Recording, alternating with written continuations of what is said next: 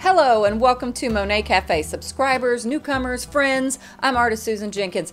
We're gonna have some fun today painting some lovely sunflowers. And if you haven't subscribed yet, I hope you will, so you have more videos coming your way. This lesson was previously available on Monet Cafe only as a speed version, but now I am releasing from my Patreon page the full real-time step-by-step tutorial so you can follow along with all of my commentary. Now this is a lovely photo from a friend. I'll share a little bit more about the photo at the end, but you can also find a clickable link to access this photo in the description of this video. I recommend painting small when doing studies like this, and I also created this surface myself. And I do have a video on how to create your own pastel surfaces in 8 different ways. This particular piece of pastel paper I made myself using Art Spectrum Color Fix Primer. It comes in various colors. I coated mine in this particular example with a foam roller to get a very smooth surface. Now you may be familiar that Color Fix is also a pastel paper. So you can buy the papers or you can create them yourself if you like, the way I've done here. And you can put it on various surfaces. It can be mat board, gator board. I may have even used the smooth side of a piece of watercolor paper for this particular example. So now this is all going to be real time, and I kind of wanted to talk you through my process and how I'm actually, you notice I'm not drawing anything out. I'm working more with shapes. That kind of seems to be my method of operation when painting is painting shapes rather than individual things. You know, I see the big shapes first and then I gradually narrow it down after that. Now the most identifiable shapes I could find to kind of get things laid out correctly were those centers of the sunflowers. If you squint your eyes you can see kind of where they are, and of course you can see that very large one in the front there, but they gradually recede and they get smaller. And you know, I'm not getting so fussy about getting a perfect circle, and you know, again, a most common question I get is how to create a painterly effect, loose and impressionistic, and this is one way to do it. Don't get so fussy. You can create just general shapes, and it's amazing how the human brain puts it together. And that's a good way to keep loose and painterly and get that kind of chunky, almost geometric feel to your work. Okay, so again, I'm just looking at kind of general positioning of those centers and using just kind of a medium dark value purple, and kind of working from there. I wanted to say here too, before I paint too much, that the piece of paper that I coated with the Art Spectrum, I did it on a much larger piece of paper and then cut it down. So instead of cutting up all your paper and doing each paper like that, each size, you can do it the other way. So either way that works for you. Now I know those centers are darker. I do like to get in the dark values first. Just had a video recently about working dark to light and some of the reasonings why we do that in pastel painting. I also like to try to think of, now I even got a darker, I think that's the Terry Ludwig eggplant. Everybody talks about what's that really dark that you have. I don't like using black. Black's kind of dead. Why not use a dark, rich color instead? It's going to make your artwork just vibrant. Now you probably can't notice here, but as I'm working, I am paying attention to the positioning of these flower heads. Notice that some of them are turned, like the one at the bottom, it's turned kind of facing down. The one that's up higher, the highest one in the front, is facing almost forward but turning a little bit to the viewer's right. And the one behind it down low is facing down. So that is also going to make your painting look more believable, because that's really what happens in nature. I mean, there are some rare times when, not rare, I think it's common for sunflowers for all of them to be facing the sun, and that's kind of neat, but I really love it when you get the spontaneity. So my point here is that pay attention to the fact that nature has its own little musical positioning, and that is definitely going to make your artwork look a little bit more painterly and interesting. Now I just decided, again, I know I only have about 15 minutes, so instead of getting too fussy on the sky, I just picked a pretty blue that I liked. I just thought this was a really beautiful blue. It leans a little bit more towards the cyan rather than the more of a purpley blue. I'd say it's a warmer blue. And I know in the background I'm going to have some distant leaves or mountains or trees. And I think I decide later to use a teal, a deeper teal to create that. So I'm just going to paint here for a little bit, but I want you to pay attention to the fact that I'm just getting in shapes. I do want to say, right here, I want to go ahead and say something here. First of all, I'm using this medium value orange. Now I know there's all kinds of different colors in those petals of these sunflowers, but I'm using the medium value to get in my petal shapes of all the flowers. I'm going to go in over this and change. Notice some of them are in shadow. I will come back and talk about that. Some of them have more sunlight hitting them, but for this right here, again, I know I've got to work fast, so I'm just using this medium value orange to get in the sizes, the positioning, and the general idea of where these flower petals are. All right, so watch a little bit longer and I will jump back in when I have some more things to add.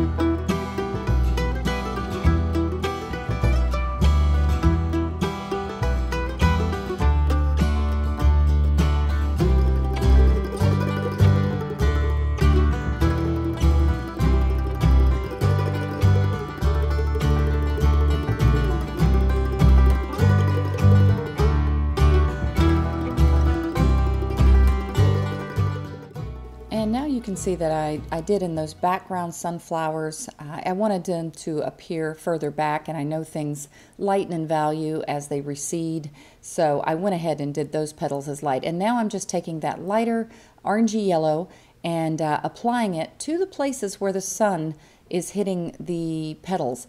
And that's a great thing to keep in mind every time you paint. Pay attention to where is the sun. If you notice, look at the tall sunflower facing more towards the viewer, and you can see that the upper left is more where the sunlight's coming through those petals. The lower right underneath is more in shadow. So, and that's pretty much the same with all of the flowers. So for now, I haven't gotten in any of the shadows. I'm just working on some of these lighter values on the tips of the sunflowers. Again, knowing that I don't have very long to work here. And I said I did this for 15 minutes. It may have been a little longer than 15 minutes, but it was pretty darn close because I had to go with my mom. Didn't have to. I wanted to take my mom to radiation like I do every morning for 6 weeks. And so I'm going to focus on doing these little studies in the mornings before I leave. I will recommend, if you're going to be doing this, go ahead and get your paper ready. It would be good to work on a consistent paper.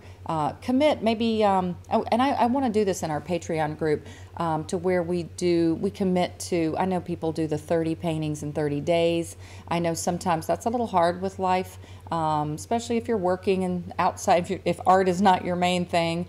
So I was thinking of maybe like a 10 or 20 challenge. I mean, we could even start with like a week challenge, 7 days of fast painting, you know, something like that. But my point is that let's not make it harder on ourselves by having each time to make a surface or cut out or cut it up or get the right size. Go ahead and make multiple. It'd be neat if you did the same size, 5x7s. I mean, make yourself 10 5x7 painting surfaces. Just get them ready. maybe go ahead and pick out what reference photos you're going to do so that you're ready for the challenge. Then each time you sit down to paint, you don't spend all this time hunting for a photo. You guys, I'm sure you can relate to that, because I've done that so many times that now I've learned ways to just save reference images in little groupings so that it's easier for me to find. Now you can see I'm adding the shadowy sides to those flowers. Now I am going to come over the top of this with some other deeper oranges, I believe, but now you see, if you squint your eyes, you can see those flowers are starting to have some depth to them, and be more believable. That's how life is. There's all kinds of different colors and shadows and coolness and warmth based on the lighting in the reference photo or in real life. All right, so I'm going to continue with more music, and enjoy.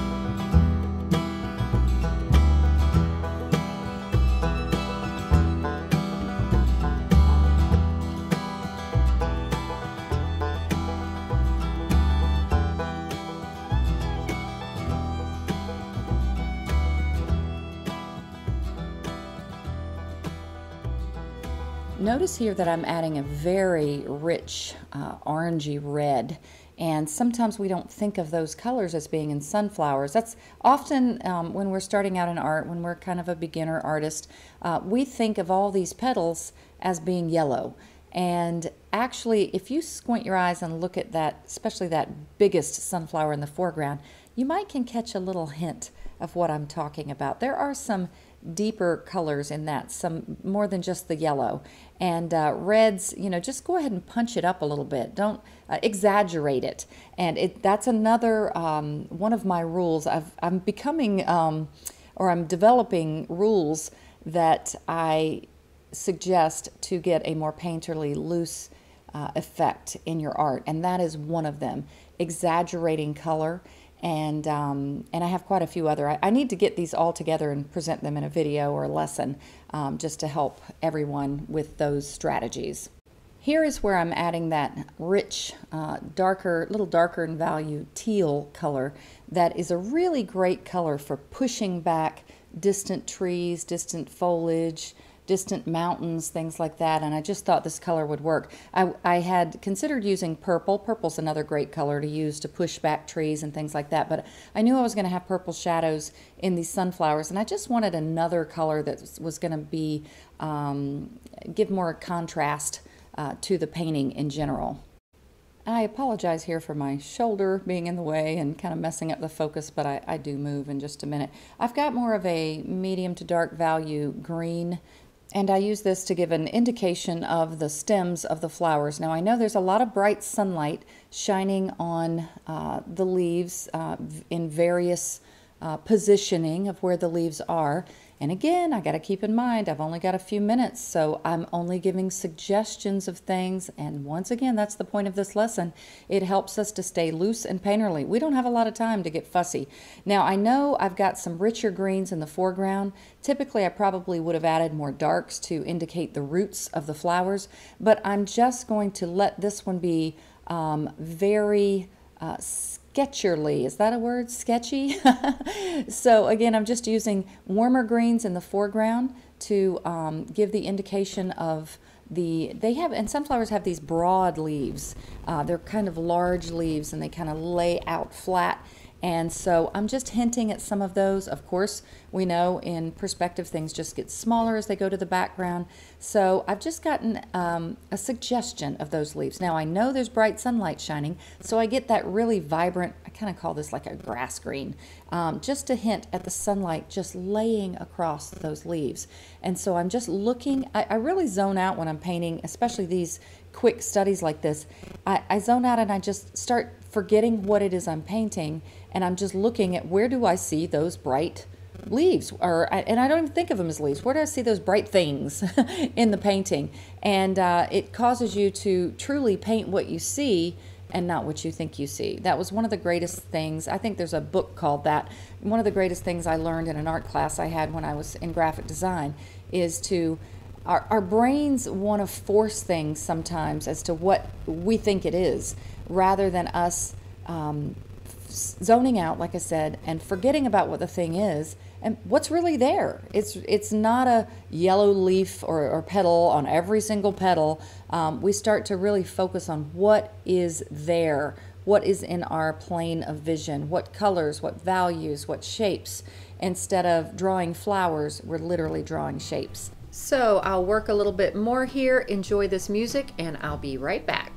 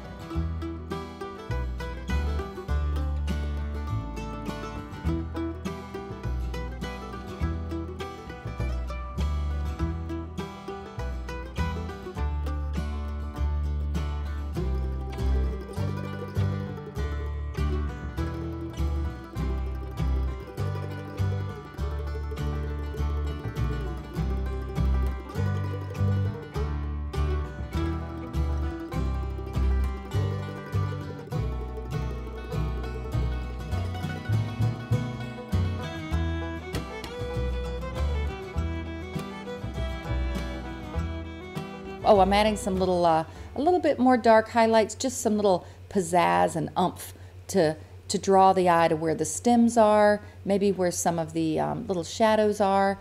And that's pretty much it. I think I'm getting close to the 15-minute mark here. And at this point was where I was like, oh, yep, gotta go. It's time to go. So my mom today had a very successful treatment. Well, they're all very successful, but she had a little coughing fit yesterday, and it was kind of hard because the radiation's in her neck. But today we prayed, and she was very still, and it worked out great. So anyway, praise the Lord. Look at these sunflowers. Don't they look like they're praising the Lord? All of nature looks like that to me, how trees grow upward to the heavens. Now I'm speeding up this last little part here just because I want to show you something at the end that I've decided to do. This photo that I got was from a dear woman that I met only briefly. You know how life just puts people in your path that you know it was meant to be, and she's a precious person, and she shared with me some of her beautiful photography, giving me permission to paint it. So here's what I decided to do. I found this neat little window frame that was divided up into 6 different little frames, each of them I'm fairly sure these are all 5 by 7. I know they're all the same size, but I think my painting was 5 by 7. And, you know, you could choose to do these horizontally or vertically. And I thought, how neat if I took all of the reference images that this one woman let me use and put them all in this frame as a little painting display here. So I just thought I'd share that. It was pretty inexpensive, and it makes for a neat little presentation. So I hope this inspired you. You'll give it a try, and if you haven't subscribed, I hope you will. And as always, happy painting!